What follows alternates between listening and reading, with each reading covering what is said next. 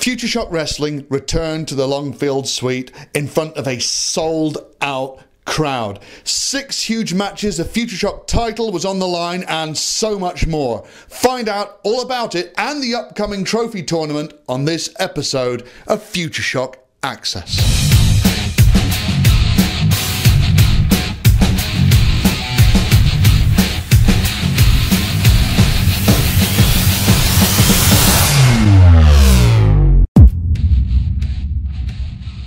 Welcome one, welcome all to this brand new episode of Futureshock Access. Can you feel that in the air? The seasons are changing and we are into trophy tournament season. It's the tournament that can change the complexion of the entire company in a single night. Before we go any further, let's take a look at everything that happened at Futureshock Underground. In the opening contest, one half of the undisputed Futureshock Tag Team Champions, Delicious Danny Hope, accompanied as ever by the It Girl Melanie Price, overcame a furious Deadly Damon Lee, who for once was not accompanied by the manager of champions Chris Egan. Ryan Hendricks was keen to put the Uprising back on the path to victory, but Underground was not set to be his night as he fell by submission to Sexy Kev and his brand new hold. After declaring his intent to not only enter but win the Futureshock Trophy tournament, Liverpool's number 1 Zach Gibson took a step closer to that goal by defeating Charlie Garrett via tap-out, though he did need to use an illegal object to take the advantage. Mark Massa continued to build momentum in Futureshock with a huge win over Futureshock original Sam Bailey. Wonderland, the team of Noah, Henry T. Grod and Penny Dreadful, scored a win over Ashton Smith, Sonna Durson and the Futureshock Women's Champion Lana Austin. And in our main event, the challenger Xander Cooper came up short in his attempt to wrest the Futureshock title back from the grip of T-Bone. Also, the Uprising seemed to have turned their back on their former leader. What can this mean for Xander Cooper and for Futureshock Wrestling? What in God's name was that?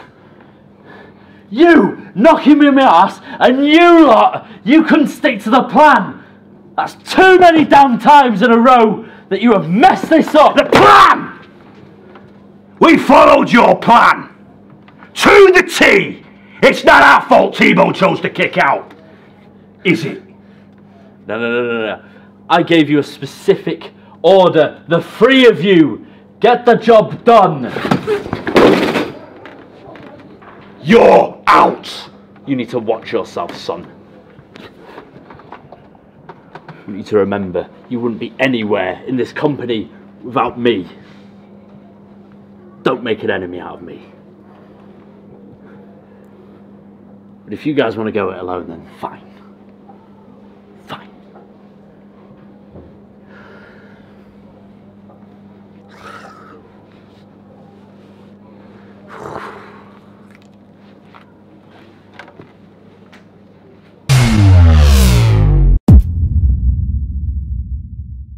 Hookah chaka, hookah, hookah, hookah chaka, hookah, hookah, hookah chaka, hookah, hookah.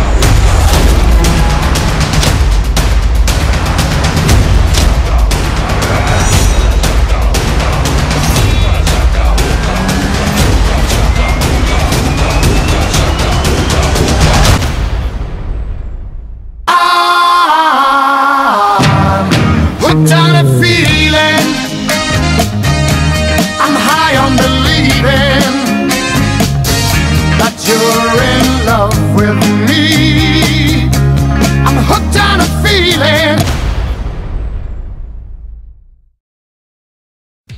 Danny Hope, one half of the undisputed Futureshock Tag Team Champions, scored a huge victory in his return to the Longfield Suite for the first time since the tables, ladders and chairs war at the 11th anniversary show.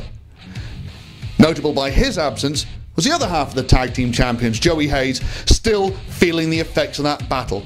Scove to G-Man stood by with Danny and with the It Girl Melanie Price for an update on Hot Stuff Hayes.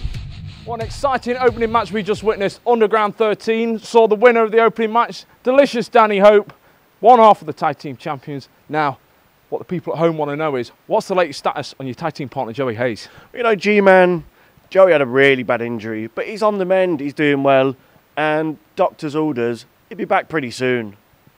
Fantastic news. Now, we want to know about your opponent, Deadly Damon Lee. You were victorious in that opening match there. Oh, I was victorious. Did you hear that crowd? Did you hear the whole of Press Switch, all the Tassel Maniacs rising, chanting delicious, chanting for me and Melanie? Did you hear them? That's what drove us onto victory. That's what allowed me to drop Deadly Damon Lee with the Elton bomb for the win. It is an uncertain time for the Uprising. Are there even still the Uprising? We don't know at this point.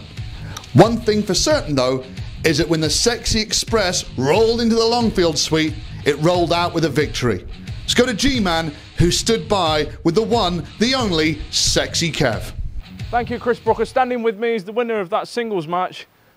Now, Sexy Kev, you beat Ryan Hendricks here tonight at Underground 13. What are your thoughts? G-Man, tonight the Sexy Express rolled once again into Presswich, and I made Ryan Hendricks tap out. And all I gotta say is victory is sweet.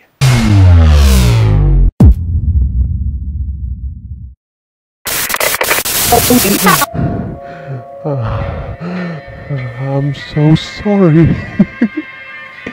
It's not your fault. You're not to blame. But something is coming. Gentlemen, understand. We do not begrudge your resistance. No. We admire it. But understand as well that you cannot stand before what is coming. Welcome to Wonderland.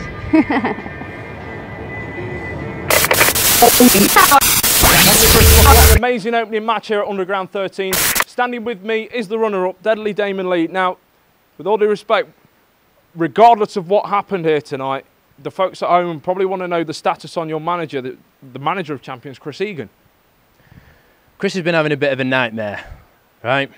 But rest assured, he's on the mend, and he will be back soon here at Futureshock Wrestling, guiding me to victory.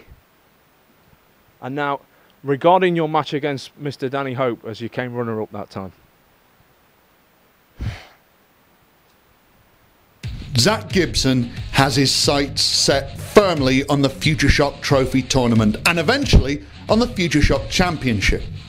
At Futureshock Underground, he went one-on-one with Charlie Garrett in a rematch from a bout that took place at Futureshock Uproar earlier this year. Once again, Liverpool's #1 was successful, but this time around, he had to dig a little deeper into his bag of tricks.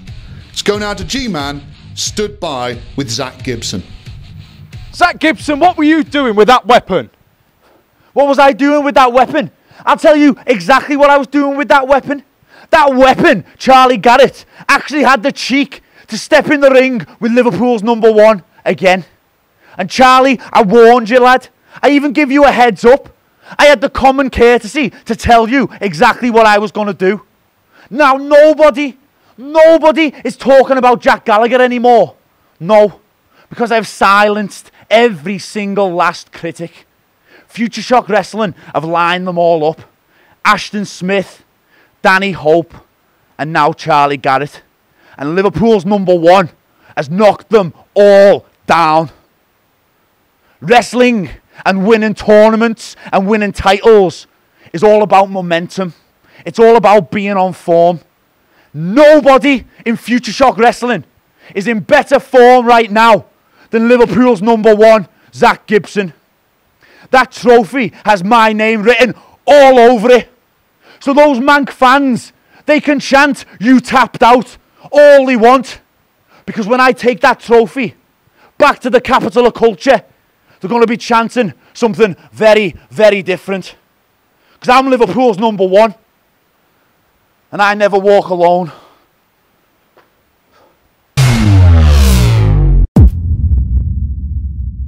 And that's everything for this edition of Futureshock Access. Thank you so much for taking the time to join us.